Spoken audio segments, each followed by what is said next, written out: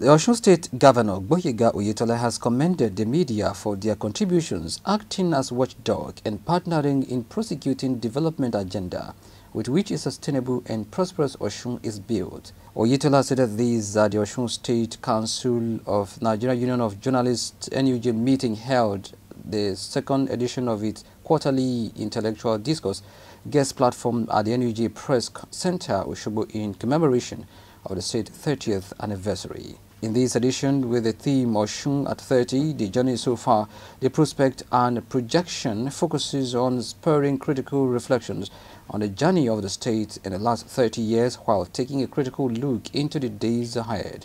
A renowned professor of history of Osun, Professor Oyetola, who is the guest speaker at the event, emphasized on the need for the state to prioritize having research and archives bureau where history of achievements in the state are documented. It disclosed that this will serve as a storehouse of information on Osun before its creation, since its creation and today. It's good history at 30. Compared with other states of the same age, Osun has performed excellently. In terms of security management, Osun State is security compliant. In the past, we used to hear of Bomo. In other states now, it's Boba. Incidents of that nature have not happened in Osun State through the good security architecture that have been put in place in our state. Secondly, when you look at COVID pandemic in Nigeria today, Osun State has the lowest. It shows how we have been able to manage ourselves, how we have been health conscious, and how we've been able to reposition ourselves tomorrow. When we talk about research and archive bureau, if you don't know your history, other people will write your history for you. Speaking at the occasion, the state governor Oyetola stated that the 30 years journey was built by collective effort of Osun people and the media who served as critical partners in the journey. Oyetola has commended the media for their contributions, acting as watchdog and partnering in prosecuting development agenda with which a sustainable and prosperous Osun is built.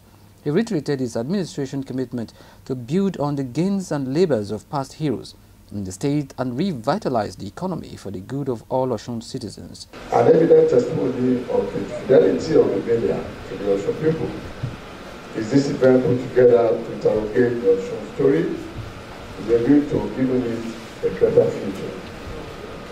The media are our critical partners in the came into office, and they have lent a hand in prosecuting the development agenda with which we are building a sustainable and prosperous Osun.